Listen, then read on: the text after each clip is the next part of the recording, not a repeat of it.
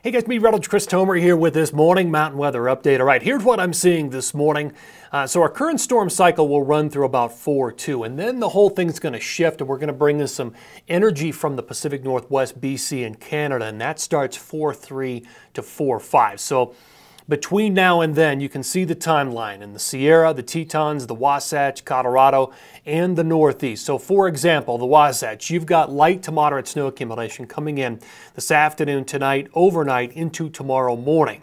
Anywhere from probably 4 to 8 inches of accumulation. And then another shot of heavy snow, 328 through 331. In the Northeast, you've got light snow, 327, moderate accumulations, 4.2 and 4.3, with some exceptions, and I'll show you all that coming up in this update. I want to take you over to water vapor satellite imagery here and just kind of give you the lay of the land. So on this, your moisture aloft is in your whites, your blues, and there's a bit of energy, small area of low pressure crossing the Intermountain West. Today, this afternoon, tonight, tomorrow morning, and that's what's going to bring that snow to Wyoming, to Utah, and parts of Colorado. A bigger area of low pressure sitting back here and another one behind it. Those will play into the extended forecast through 4-2, and then the pattern will start to shift and things will come out of the north. But here's your jet stream forecast by close of day today. On 326, everything then moves away. Here comes another storm system. This one favors the Pacific Northwest and northern tier. Here's the third and final storm system that digs pretty far to the south through California, runs towards the Four Corners, and then moves away. And then look at the northern branch getting active here by 4-3 and 4-4, buckling to the south, bringing our next storm system in a different storm cycle.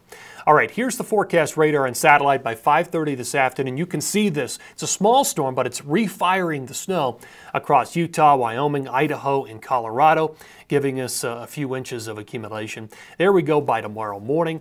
There's 327, there's 328, next storm system crossing the northern tier. That one lays down a pretty heavy swath of snow across the Wasatch, and then the final storm comes in across California and then moves into the interior. That's the one that runs through about 4-1, 4-2. And then we start to look to the northern branch, and that is the next storm system, next cycle that drops north to south.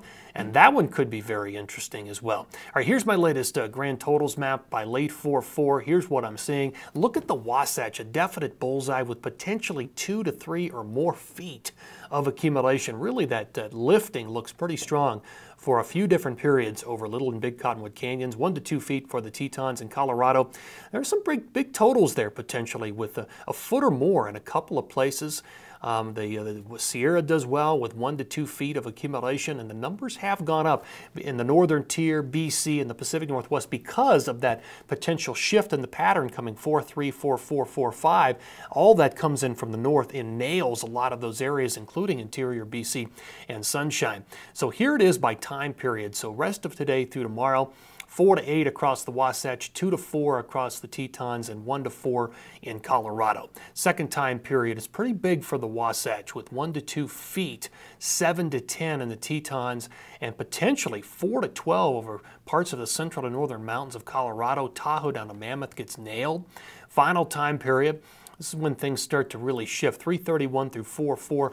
Final storm system rolls through Utah and Colorado, so obviously we get some good accumulations. But then by 4-3, 4-4, 4-5, again, everything starts to drop out of the north, out of Canada, BC, and the Pacific Northwest, and that starts to pump up all of those totals. All right, the final stop here is going to be the Northeast.